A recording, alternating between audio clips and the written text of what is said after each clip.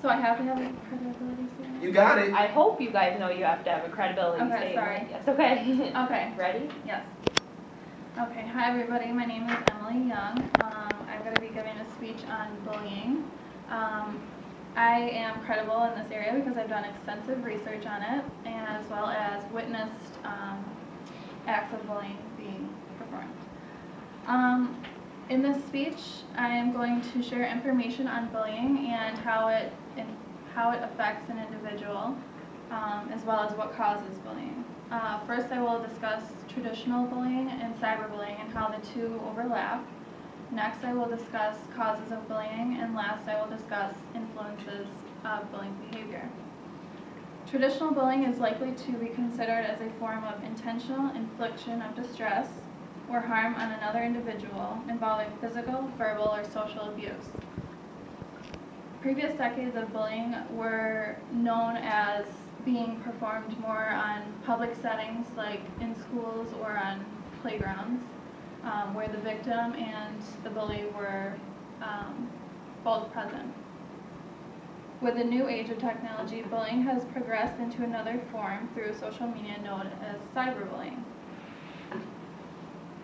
This is a little bit different from traditional bullying because with cyberbullying, the bully is able to be anonymous in most cases, and that can cause higher levels of distress for the victim because they have little to no control over what is being said or done to them.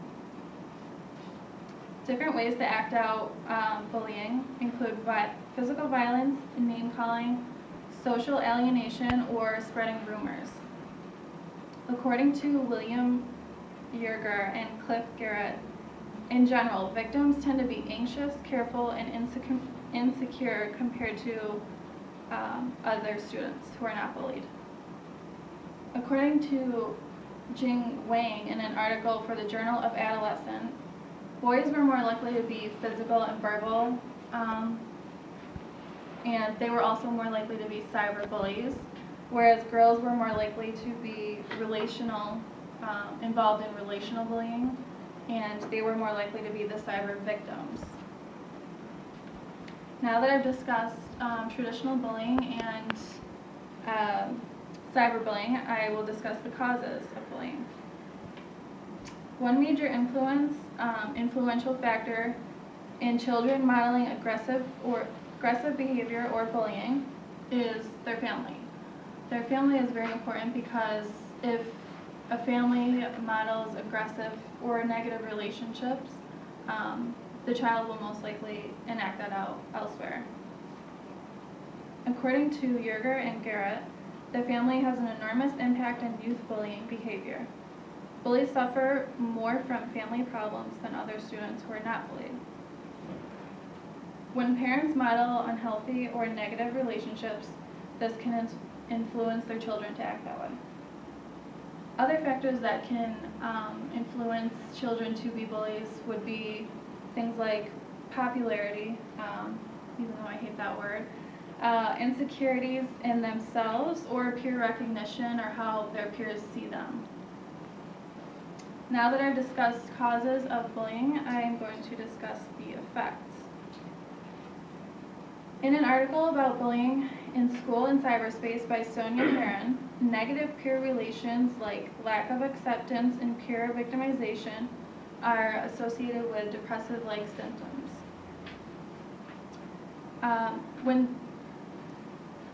When this happens, this can lead to depression to continue, and in most cases, unfortunately, it can lead to suicide. Adolescents that have become victims have been known to show symptoms like being involved in alcohol consumption, smoking, and even poor academic performance. In conclusion, the purpose of the speech was to share information on bullying and explain its effects on individuals. I first discussed traditional bullying and cyberbullying and how the two overlap, and next I discussed the causes of bullying, and last I discussed effects of bullying. And I wanted to leave with a quote from Dr. Seuss, be yourself, because those who matter don't mind, and those who mind don't matter. Thank you.